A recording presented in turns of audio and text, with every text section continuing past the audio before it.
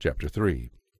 One day Moses was tending the flock of his father-in-law Jethro, the priest of Midian, and he went deep into the wilderness near Sinai, the mountain of God.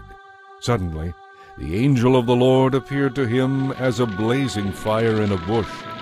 Moses was amazed, because the bush was engulfed in flames, but it didn't burn up. Amazing! Moses said to himself, Why isn't that bush burning up? I must go over to see this. When the Lord saw that he had caught Moses' attention, God called to him from the bush, Moses, Moses. Here I am, Moses replied. Do not come any closer, God told him. Take off your sandals, for you are standing on holy ground. Then he said, I am the God of your ancestors, the God of Abraham, the God of Isaac, and the God of Jacob. When Moses heard this, he hid his face in his hands, because he was afraid to look at God.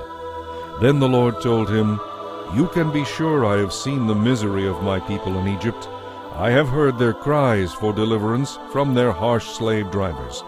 Yes, I am aware of their suffering. So I have come to rescue them from the Egyptians and lead them out of Egypt into their own good and spacious land. It is a land flowing with milk and honey, the land where the Canaanites, Hittites, Amorites, Perizzites, Hivites, and Jebusites live. The cries of the people of Israel have reached me, and I have seen how the Egyptians have oppressed them with heavy tasks. Now go, for I am sending you to Pharaoh. You will lead my people, the Israelites, out of Egypt.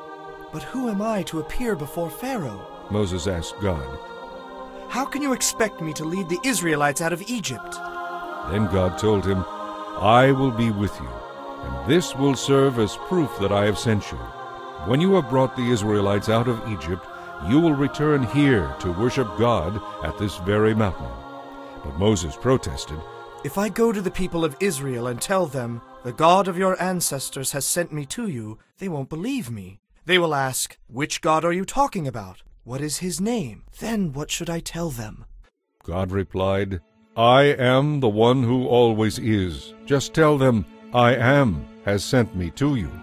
God also said, Tell them, the Lord, the God of your ancestors, the God of Abraham, the God of Isaac, and the God of Jacob, has sent me to you. This will be my name forever. It has always been my name, and it will be used throughout all generations. Now go and call together all the leaders of Israel.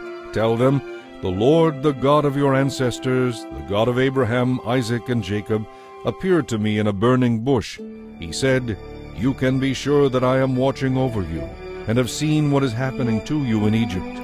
I promise to rescue you from the oppression of the Egyptians.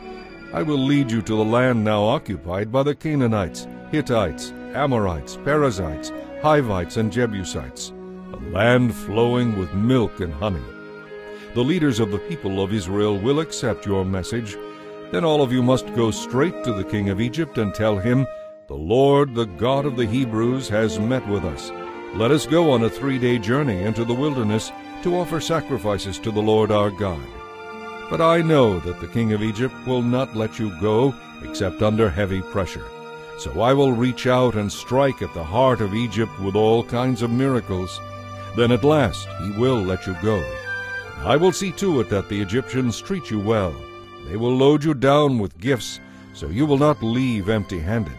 The Israelite women will ask for silver and gold jewelry and fine clothing from their Egyptian neighbors and their neighbors' guests. With this clothing you will dress your sons and daughters. In this way you will plunder the Egyptians.